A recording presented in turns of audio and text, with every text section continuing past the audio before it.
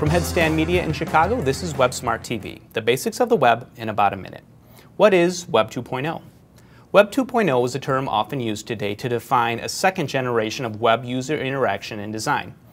If the first generation used the internet as a simple way to get information, the Web 2.0 generation represents the movement to the internet as an interactive platform upon which to collaborate, develop, share, and operate simultaneously on the web. Important Web 2.0 developments include web-based communities, hosting services, and applications like Facebook, Twitter, YouTube, and Wikipedia. In the business world, the Web 2.0 platform has created a stir of innovative activity.